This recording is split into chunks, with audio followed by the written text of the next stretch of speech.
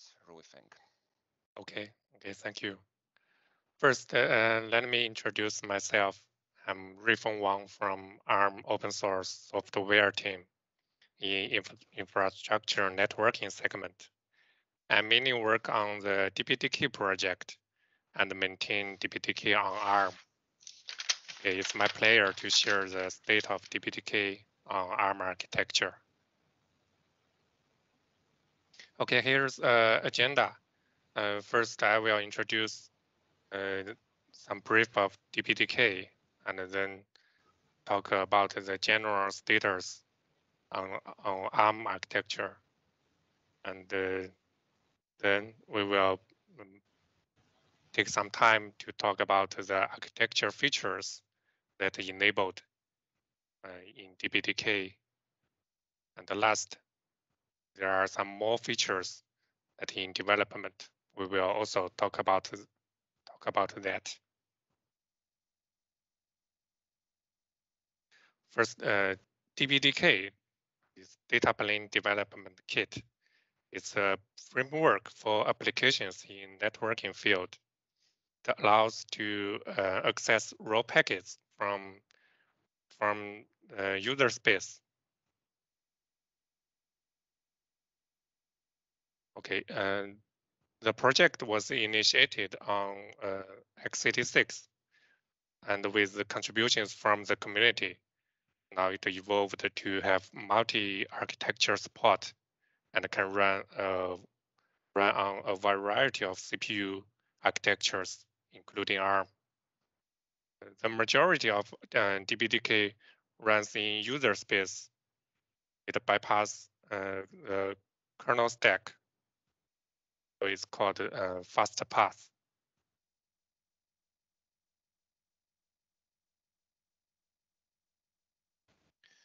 Okay, so let's look at some use cases. Where is DPDK used? There are many open source projects that consume DPDK. Here I put the projects into categories. One type of application is traffic generator. These applications work as tools for traffic test and measurement.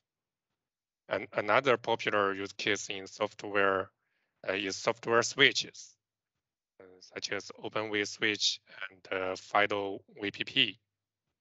These virtual switches have the option to use DPDK as the I/O, and this supports packet switching in user space. Other use cases including integrating with networking frameworks.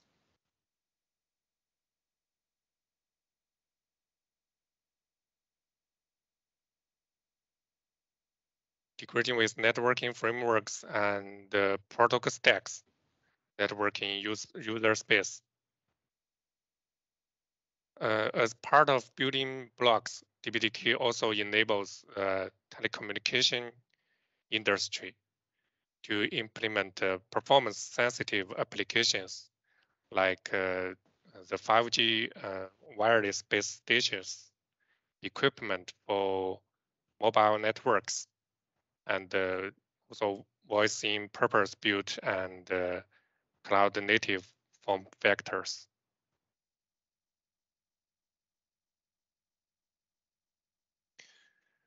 Okay, next let's take a closer look into DPDK. It includes two main parts, the pool mode drivers and various libraries. The drivers are in user mode and works in polling mode. They have the support of Ethernet interface cards, as well as some other accelerator hardwares. And the libraries provide the functionalities, helps in packet processing.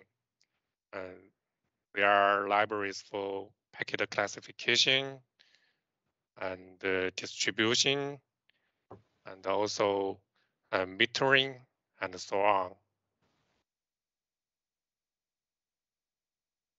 Okay, next, let's look at the novelty of DPDK. So what makes DPDK special? DPDK was born with the aim to provide high-speed networking with commodity CPU. It employs some techniques to achieve the goal. These techniques greatly reduce the overhead in traditional networking application. As we just mentioned, the drivers in DPDK typically work in polling mode. So in high I/O throughput scenarios, polling mode has the advantage over interrupt mode, as there are less context switches. And similarly, context switch overhead is further reduced when the driver works in user mode, where the applications runs in. So the kernel user overhead can be reduced. And thread affinity setting helps on this as well. When processing with massive packets, good amount of memory is used. So lookup failure in translation table will cause CPU cycles being wasted. To mitigate this, DPDK set up packet buffer based on memory that allocated with huge page size. With less pages involved, less translation table lookup failure will happen. And another performance limitation comes from concurrency. Okay, processing often involves writers and readers. The writers and readers typically run on different CPU cores. They need to synchronize with each other when processing on shared data. DPDK introduces lock-free communication to mitigate the overhead on synchronization. We will talk about these details later. And on data path, network devices are interfaced using PCI.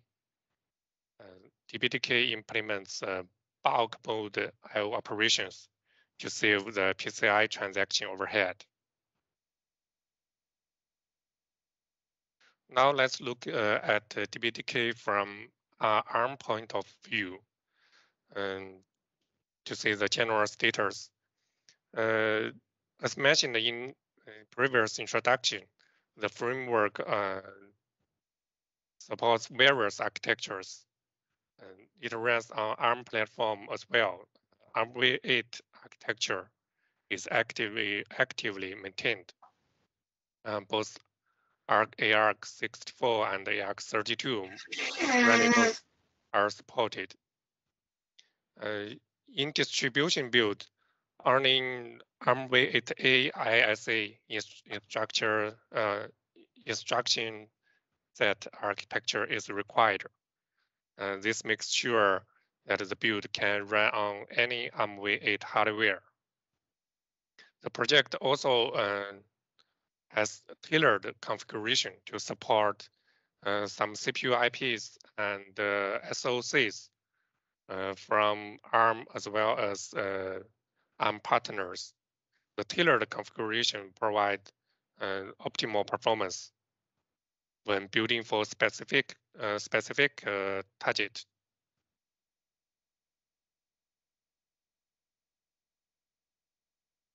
Sorry. Regarding the network interface card, the mainstream cards are supported by PMD drivers. And on ARM servers were measured good performance, and the work on performance improvement is continuing. And CI/CD for ARM architecture has been integrated. This ensures code quality on ARM platform with project evolving. DPDK runs a community lab. There are ARM servers in the lab which verifies every patch that sent to the community. Developer can also make use of some cloud-based CI environment if one has fork hosted on GitHub. And this helps the developers that have no ARM server hardware in reach.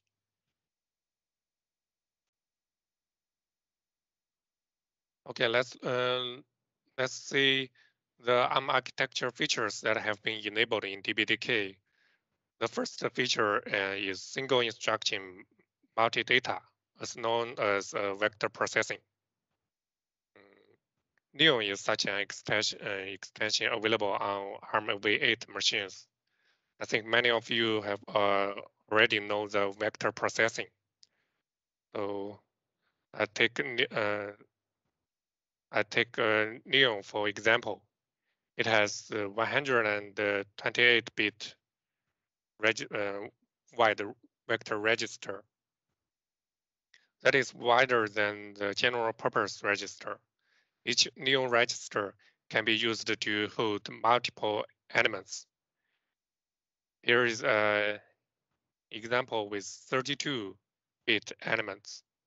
Each element in the vector is called a lane, and the operations will be done simultaneously on all the lanes. By this way, higher data throughput is achieved. Vector processing is used in many places in DPDK. Here I took a code snippet from DPDK example. It swaps test MAC address and the source MAC address of a packet. This operation simulates response to an ingress packet. As we know, MAC address is 48-bit long, so test MAC and the source MAC together take 96 bits. They fit into a single Neon register. So the swap process will be load test MAC and the source MAC into Neon register, and then use table lookup to shuffle the MAC bytes. Finally, store the shuffled data back. That's it. And this can be done on multiple packets in parallel, as multiple Neon registers are available. And the SVE is a next generation of vector processing. It has the advantage of vector length agnostic programming,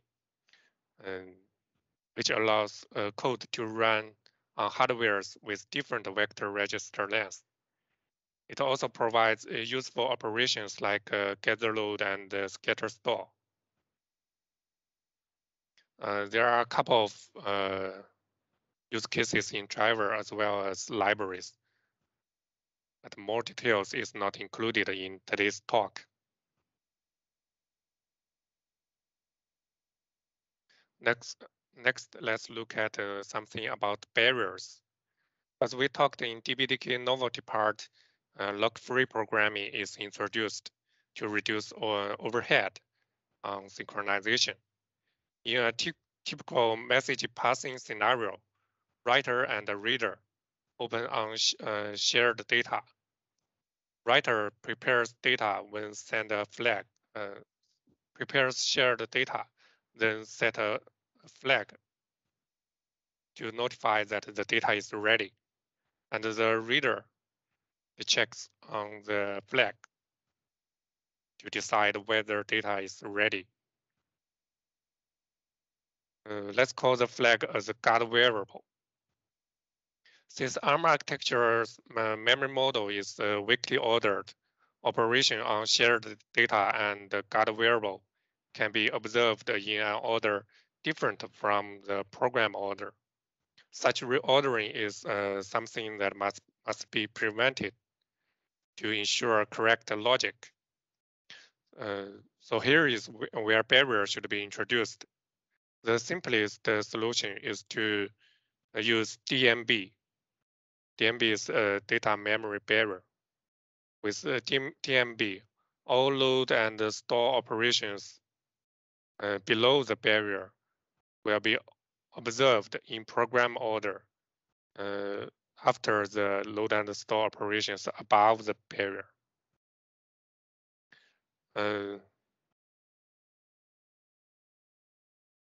That is to say, observe the memory operations will be load stores above and then load store below.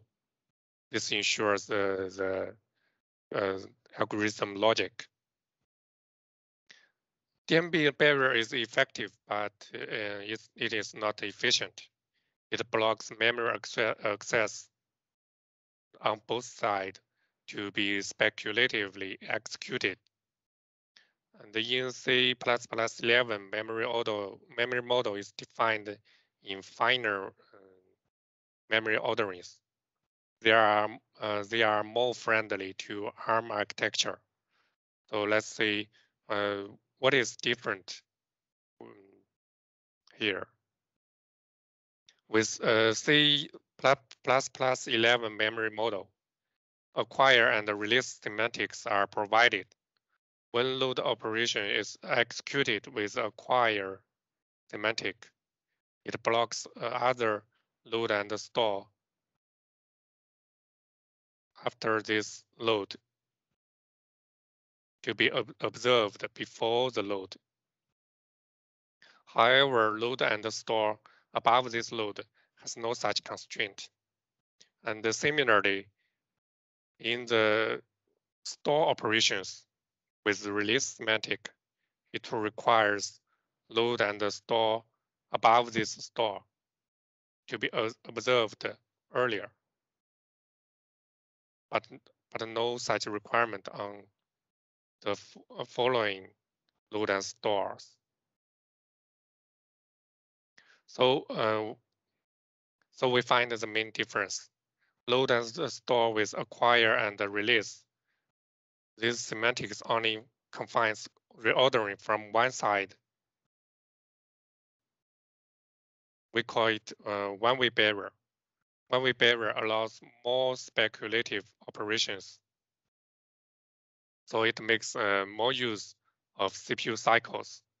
The key part to use one-way barrier is to find out the guard variable. Writer prepares shared data, then set guard variable with release semantic, while reader load the guard variable with acquire semantic, then access shared data when available.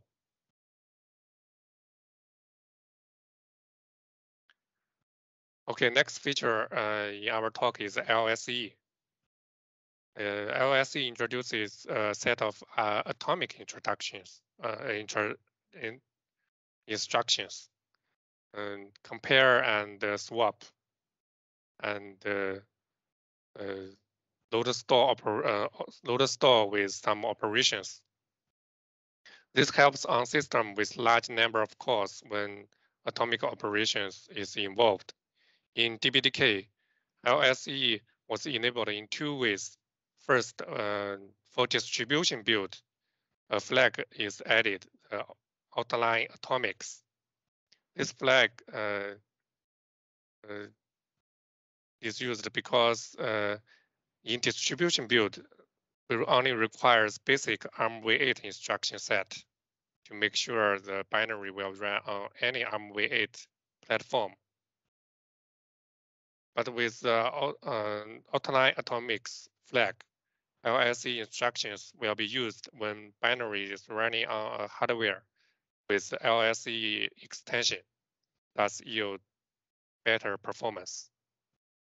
On another side, LSE instructions are directly used in project code. Here I posted an example of using CASP to implement 128-bit CAS operation. CS is always is often used in lock-free algorithms when multiple writers contending to update shared data.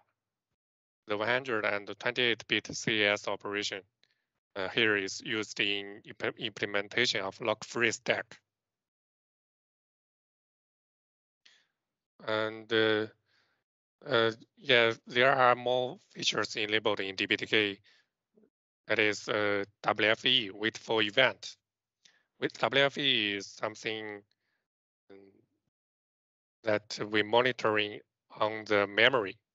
And when the memory is changed, their event will be triggered.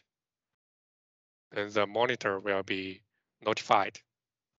The typical use case of WFE is in lock, because in a lock implementation, uh, a thread that wants to take the lock usually spin to wait for the lock or yield the processor for other threads to run. With the WFE implementation, the CPU core can enter into standby mode. This saves power, and also the without more access to memory, the memory bandwidth will be saved, and also the traffic on interconnect will be less. And there are crypto extensions integrated in DPDK because, as we just said, DPDK also support other accelerators. And yeah, there are crypto accelerators that we use some AES and SHA instructions. And there are also CRC instructions used in some cases as checksum.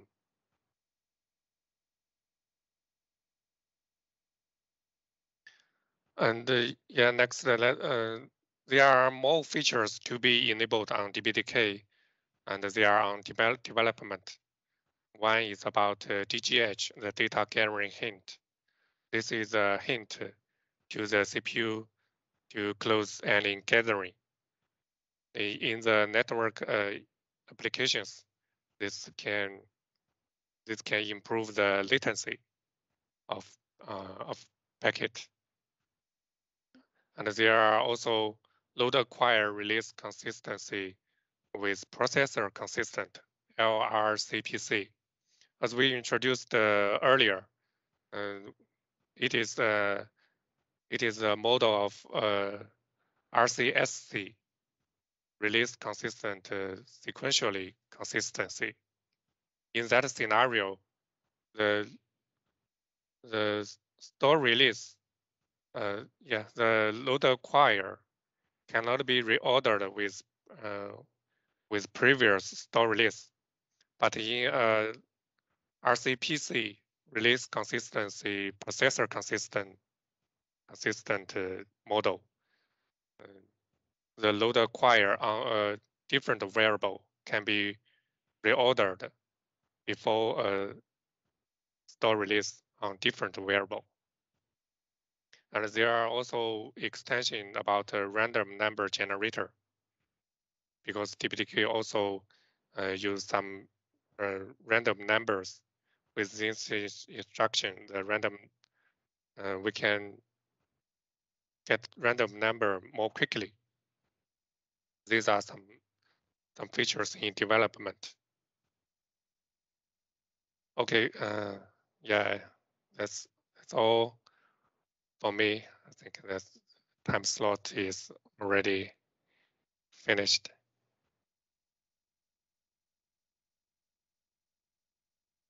Okay, so I will close the sharing and turn to another presenter.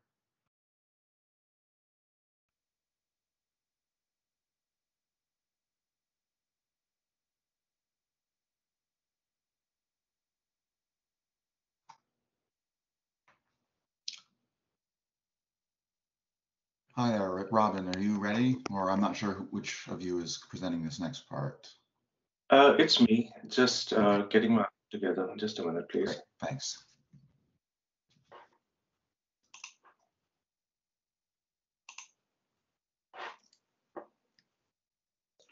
Do you guys see this? Yes, we can. Yeah. Yeah. Oh, yes. All right. Sorry. Super. So I'll just start.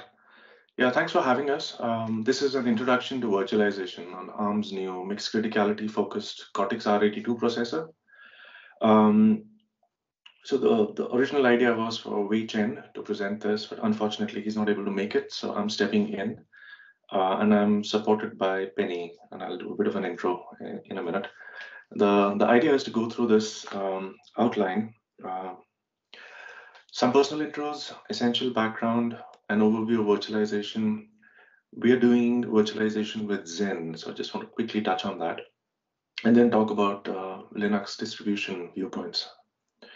So super quick personal introductions. Wei is based in Shanghai. He's part of the automotive and industrial solutions team.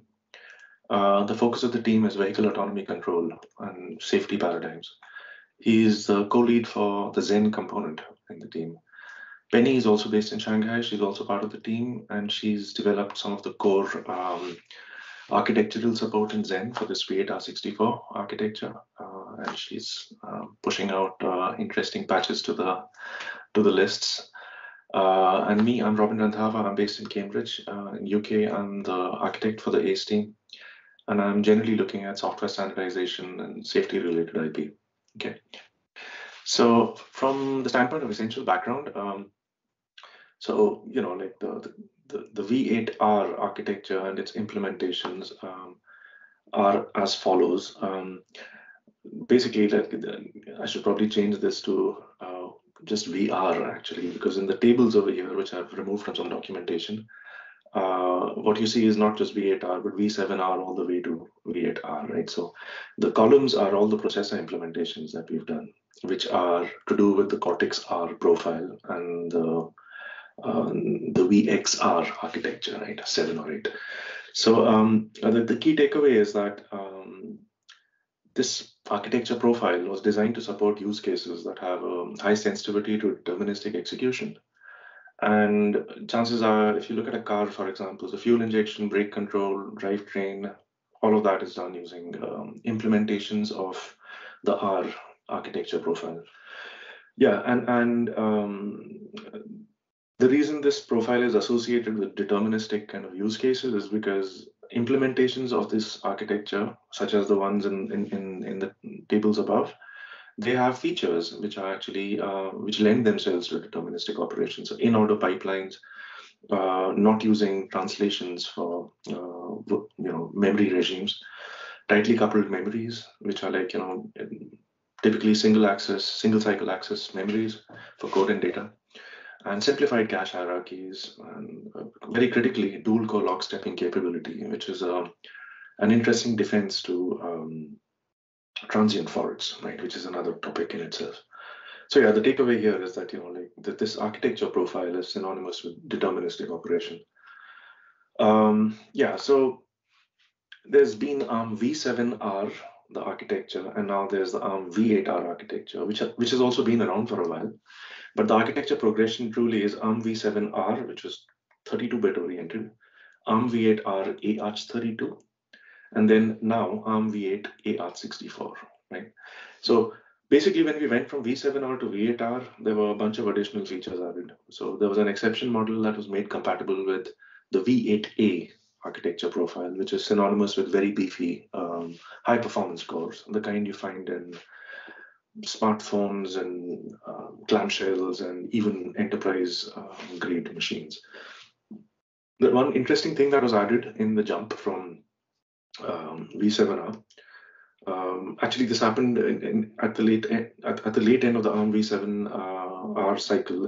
It happened with some implementations there as well, but virtualization support was added, but not the kind of virtualization that you associate with KVM, etc. Right?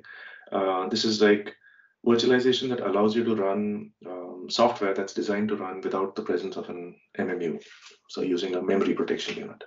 right? But that was added. And now where we are today is we have this new V8R AR64 architecture, right? So this adds support for the 64-bit A64 instruction set. Everything before this was 32. And you have a wider physical addressing potential. You've got options for ARM, Neon, Advanced SIMD instructions. You now have 3 exception levels. We'll talk a lot more about this. But you've got Secure EL2, that's the highest privilege for firmware and hypervisors. You've got EL1 for rich OSs, which require MMUs and translations, or RTOSs, which don't typically. And you have Secure EL0 for application workloads, right? So the interesting thing is that we now have optional support for virtual memory system architecture, which means that you can now run rich operating system kernels like Linux, either bare metal or as a guest, right? So the interesting thing is that V8R64 is in many ways kind of similar to V8A64, and that was by design. But it also has some significant differences, right? So unlike V8A, there's only a single security state. So there's no secure and non-secure partitioning. Everything is deemed secure. And there are very good reasons for why that was the approach taken. But that's a really long story. So you can reach out to me separately if you want to know about that. So there, also the highest exception level in V8A is EL3, which is where you run monitor code. You don't have an EL3, you have an EL2, and that's mandatory. So secure EL2 is the highest exception level. You've got the A64 ISA, as I mentioned, small set of well-defined differences from the V8A A64 ISA. And you've got this protected memory system architecture-based virtualization, right? So normally you would associate virtualization with stage 2 translation using a stage 2 MMU. But over here, we actually have a stage 2 MPU, right?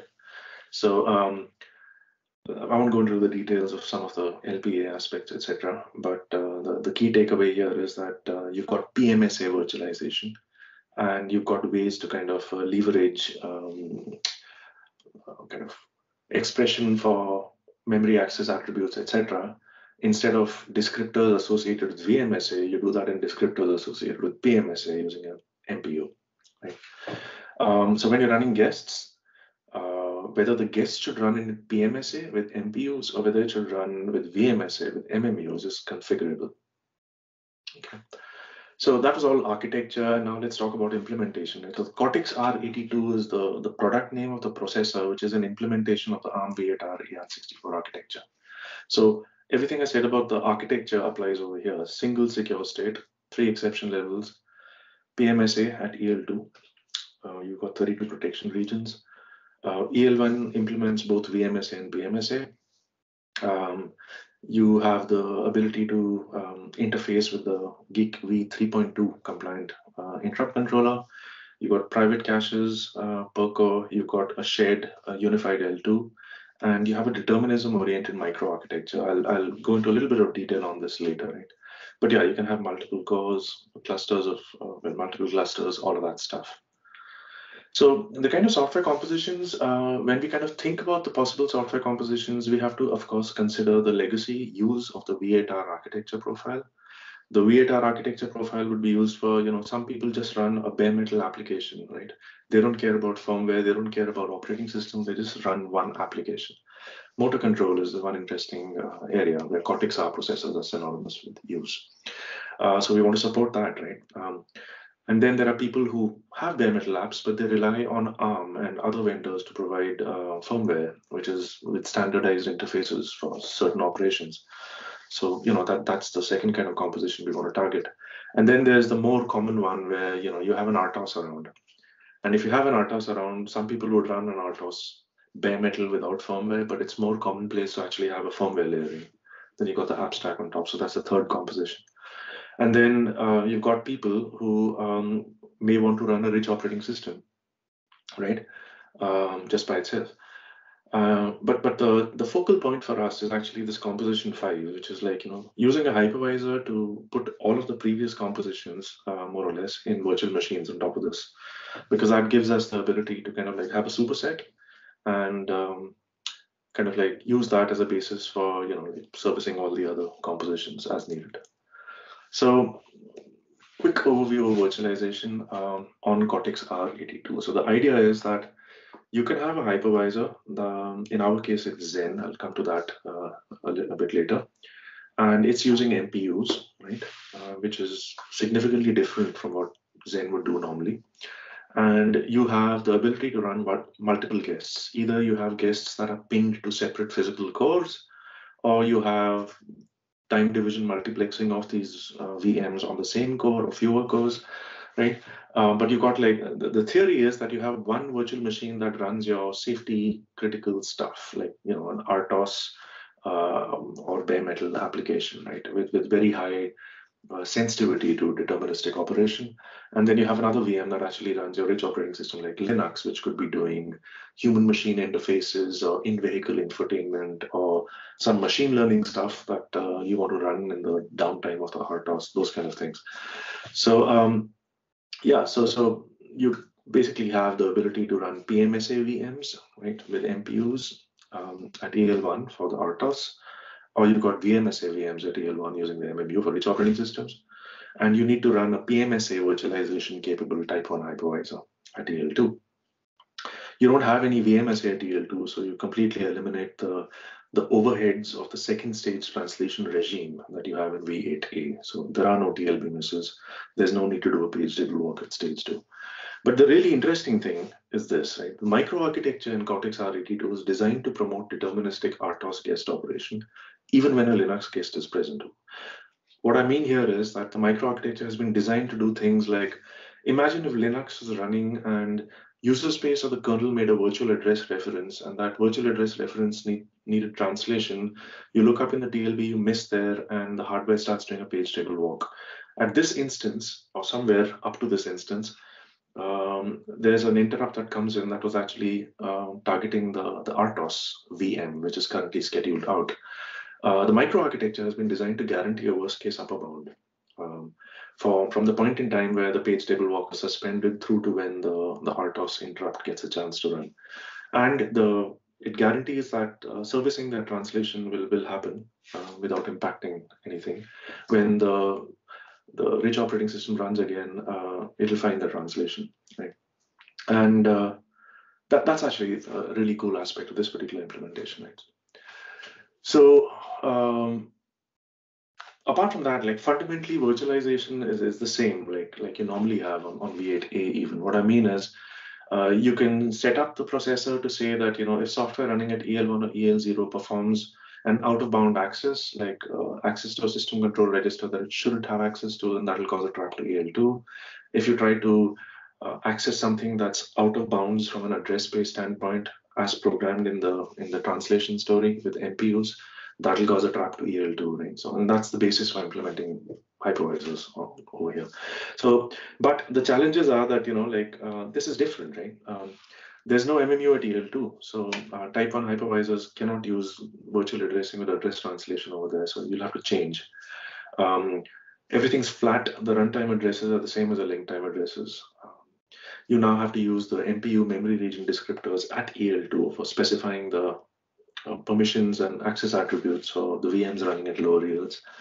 There's no stage 2 translation at EL1. I won't go into all those details, but the entire PMSA story is predicated upon the use of these memory protection units, which in turn have these memory protection regions, and you are constrained by the number of memory protection regions your processor implementation has. So architecturally, you can have up to 256, but typical processor implementations like the Cortex-R82 have 32. So that causes some interesting trade-offs, such as the hypervisor running at EL2 needs to have memory regions to protect accesses to itself. But you also have guests that you need to use MPU memory regions for, right? Protection regions. So there's some careful consideration required. So yeah, I just want to quickly say, why do we use Zen? I thought that might be of interest in this forum, right?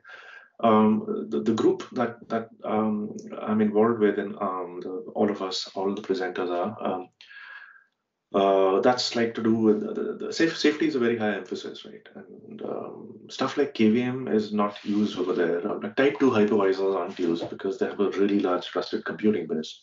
So we needed a type 1 hypervisor, and there were a number of options. But when we tried to build a matrix of features such as these, Zen really was the best option for us, right? So safety ecosystem is synonymous with type 1. We wanted to use a type 1 hypervisor that had both ends of the virtualization spectrum in terms of features. So you've got static partitioning, think jailhouse, etc., but also dynamic resource partitioning, think KVM, right? So, and we needed a hypervisor with like a good kind of existing support for ARM. And we needed one which was interesting, but also had a vibrant community. There's a number of really interesting options which don't have a big enough community. And for us, that's really important because we want to use this as a basis to kind of get interesting design patterns around the ARM architecture out, right? So why not KVM? I said previously that KVM it's not type 1. The trusted compute base is too large. And KVM is fundamentally designed to work with the VMSA at EL2, right? Which means that in order to get KVM to run, there would be some major surgery required. And polite kind of reach outs to the right people in the ARM KVM community have made it clear that that's not really going to happen. So theoretically, of course, it's possible, but it's not really going to get accepted, and therefore it's not really worth doing. So that's our position on this. Yeah, so where are we with Zen, all said and done? Penny has been instrumental in implementing a lot of this stuff. So we modified Zen to match ARM v8's 64's requirements. So now Zen is like one of the few open source hypervisors that actually knows how to deal with PMSA. I should have pointed out that proprietary hypervisors have been doing this for a while, right? But open source, there are options, but they are actually sparingly few, right? So we've added MPU support to Zen's memory management system. There's this construct in Zen called P2M, which does guest virtual address to physical address translation. That's been extended. The context switch bits are extended appropriately. Patches have been sent upstream. Discussions are underway. There's subtleties being discussed, and I'm sure they'll be resolved in due course of time. There are some hard problems to solve with inter-VM communication, virtual device support. And ultimately, we do want to support the AR32 portion of the ARM v8 story, right? So then people who have Cortex-R52, for example, can also use this stuff. And there is appetite for that. So Linux distribution viewpoint, this is an interesting one, right? So what we're trying to do, and it's an ongoing conversation, is understand what the standardization pressure is for implementations like Cortex-R82. I mean, software standardization pressure. The bit that we want to try and get good answers to, right, is are people going to be using this in tightly controlled environments where like software standardization value takes a bit of a backseat because you don't really run multiple implementations of software from multiple suppliers, right? So everything is locked down and fixed. So if that's the case for the majority of the uptake of this architecture and implementations, then like going down software standardization is a very expensive activity, right? I mean, I know this out of experience. So it's not that we're not doing it. The conversations internally are all underway, but how far it gets is going to be predicated upon this feedback cycle with the proprietary hypervisor software vendors, tier 1 OEMs in the automotive space, and similarly in the industrial space, right? But the standards that are in focus are things like EBBR and things like system-ready IR, both of which are typically well known to Linux distribution vendors because they rely on those standards to be adhered to by software in order to make seamless Linux kernel boot possible, in order to make seamless power control possible, bringing a processor up, secondary processor, tearing it down, those kind of things. And it will shape boot protocols for RTOSs, for rich operating systems, for hypervisors, bare metal guests, all of that stuff. So yeah, I suppose the takeaway from this one is we welcome viewpoints. So if there are any views, any angles on this, please do reach out is quite vital. I think the Cortex-R82 is fundamentally ushering in a new era in all of the areas associated with V8R, VXR in the past, right? So now you have interesting options where you can actually do mixed criticality without putting in, an MMU-enabled beefy processor to run Linux. There are other options now. So that's pretty much all I had. I don't know whether you guys want to do questions now or later, but let me know.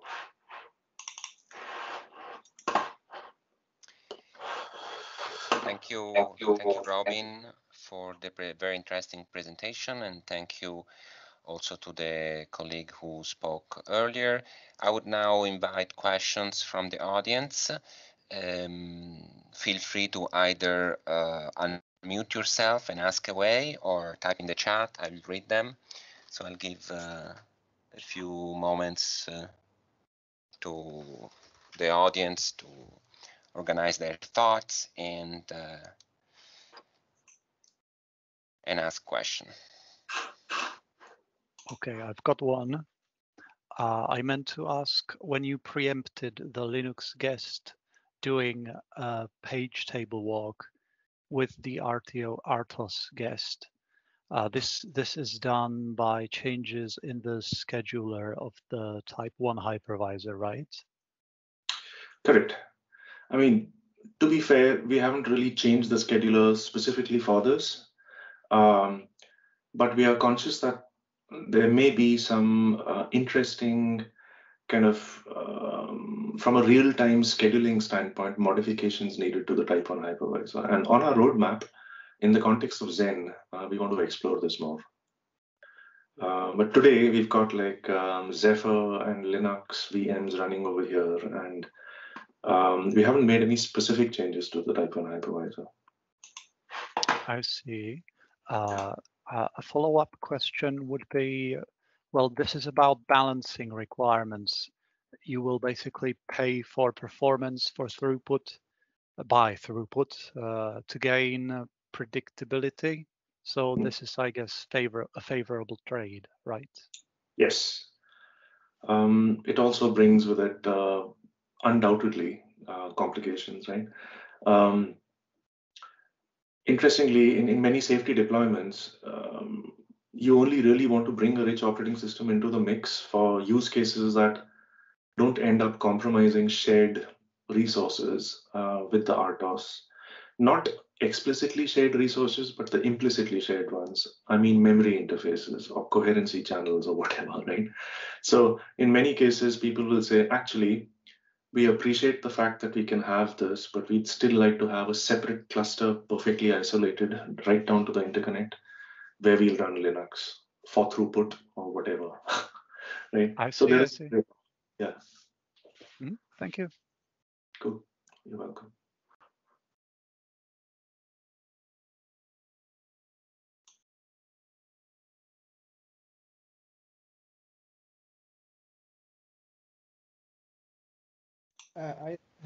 Hello, can you hear me? Yes. Yeah. So I have a question. Could you name one of the other open source hypervisors you were looking into? For sure. Yeah. So I must clarify, right? So I generally look at a lot of open source ones, even without mixing that with the V8R64 story, right? So let me kind of like give you both sides of the story. Right? So we looked at, generally speaking, when looking at open source hypervisors, and when I say look at, it means taking it into the labs, playing with it, and qualifying it using a set of metrics that we maintain internally, right? So things like Jailhouse, things like L4RE by Kern Concept, things like SEL4, another L4 implementation, and yeah, and of course Zen. The ones that on the proprietary side that we look at, but to a limited extent, because we mostly do open source in this group, are Integrity, Pike OS from Cisco, and Wind River stuff. So those are on the proprietary side. Now that was the general story, right? Now when I'm talking about V8R64 specifically, the ones that we looked at were L4RE, which I personally quite like in terms of its design, and it's also got good uptake in the kind of like the automotive universe, which I care about. And look, the models for V8R64, the models for Cortex-R82, a lot of this stuff is publicly available since forever, not forever, like for about a year. So people have been taking their proprietary and open source RTOSs, hypervisors, and getting them to work. So the L4E guys, I believe, have done a port already to this, and they're able to run their microkernel-based hypervisor on this. So that's an interesting one. I believe there's a jailhouse port as well, but I'm not sure. Yeah.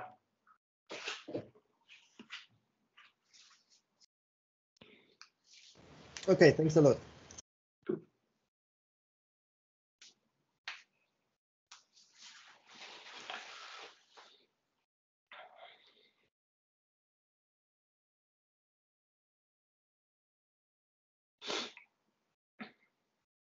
By the way, I mean, feel free to reach out to me by the side if you have questions.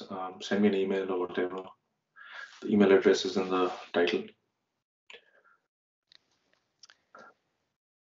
We'll let a few other moments pass in case any member of the audience is thinking about any question. Meanwhile, I renew. Oh, is there something in the chat? There is Andreas. I Andreas. have a question Andreas, about DPDK, please. if I may, for riffing. So one theme that we've had throughout the labs conference has been that of testing. And maybe Robin also has some comments on that for the RM82 afterwards. So you've talked about some of the optimizations that have been done in the DPDK code base. But when we are speaking about DPDK as a distro vendor, that kind of raises the question about what individual cards and in which way application or test suite wise exactly we could use to actually verify the code base. Do you have any comments or like ideas you might share with us there? So I'm going to have to do a pass on that one. Yeah, Robin, for you, the question would be, there was a mention of the simulator, I think you call it, for R82, not yet having the full support for, let's say, U-boot or other kind of standardized bootloaders to actually try booting our Linux on them. If you had any update on that afterwards, that might be interesting. Absolutely, yeah. So to be clear, we're kind of like approaching this from the standpoint of the software standardization ecosystem discussion needs to happen, but that shouldn't get in the way of software availability to help people kick the tires with this, right? So today we've already released not something that has a U-boot and the complete story, but software that allows you to boot Linux. And we have a roadmap, as I know you're aware, Andreas, with like an incremental set of features on top, as in enable multi-core with Linux, bring U-boot into the mix, bring standardized firmware into the mix, right? But yeah, so we want to keep the standardization story, which may turn into a very long one, intentionally running in parallel. And by the way, even for the standardization stuff from a PSCI, EBPR standpoint, I mean, there's work happening already. Right? Yeah. The other question is the original riffing still here? It looks like he may have dropped off. Right. So I'll volunteer if you can. Actually, I'll try and remember your question. Your question was, how do we verify this stuff? What are the cards? What is the hardware, right? Well, and more importantly, well, since DPDK is more kind of a library, like, how are we looking on any kind of useful like test suite or test harness to verify that, well, basically the full stack is working, including the acceleration? Got it, yeah. I'll articulate that, and if I'm not able to articulate properly, I'll make sure you're in a thread where we can get your answer.